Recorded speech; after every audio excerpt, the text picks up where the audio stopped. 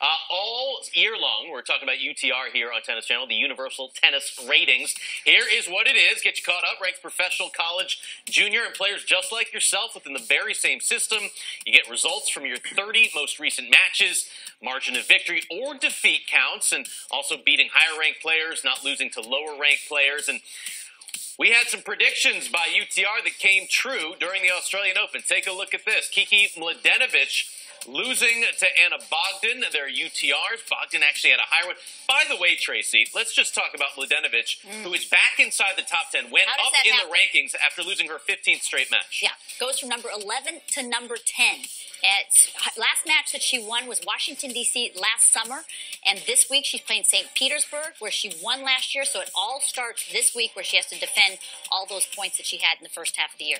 Nosy Chung was predicted to beat Sasha Zverev by UTR, and he did so. Yeah, UTR knew something. I mean, it's great. Chung obviously going on to have a fantastic tournament, so very interesting stuff with UTR. Obviously, he played so well at the end of last year, winning the inaugural Next Gen final in Milan. Had a great start to the season as well. And Sasha Zverev still has not made the quarterfinal of the major. Yeah, this was a bit of a surprise result. 6-0 in the final set.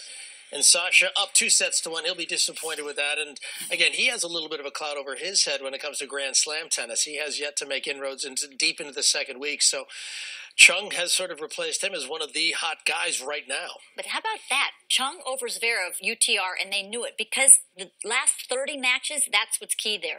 Zverev won Montreal, beating Roger in the finals, and then since then, sporadic wins, maybe about 500. So that's where Chung came through. Some good predictions by the UTR. Also, some great predictions by Tracy Austin. She wins our prediction contest yet again. Yeah, baby. Roger Don't be a Federer poor sport. to win Roger on Federer. men's side. Outside pick was Kerber. I mean, I'm writing a letter to the nobody committee. picked the women's champion here. Yeah, Well, I got the men's champ. You did. But we can't say that their women's pick lost first round, right? It happened to be Venus There was some Williams. consistency, at least, over in this chair.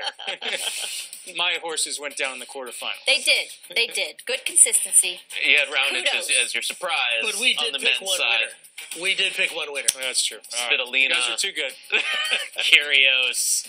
All right, it's Roger Federer who wins yet again. We're going to swing into the spring, see what's ahead on the tennis calendar when we come back.